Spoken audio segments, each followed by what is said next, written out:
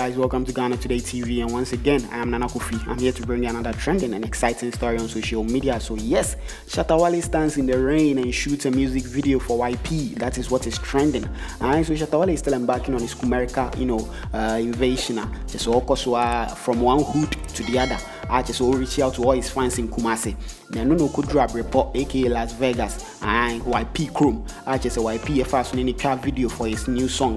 Omucha and his show started said to giddy. Music director and Krampusing Kinjani and Twasso since when it's here. Shatta Wale said no, he has massive love for his people. And YPee Crawford in 90 with Jinen swimming chat video nina. YPee just and Crawford budget super. On social media, people are really commending it because Shatta Wale is a big artist. 20 man engine and zoom video just like that. So here it is, watch it.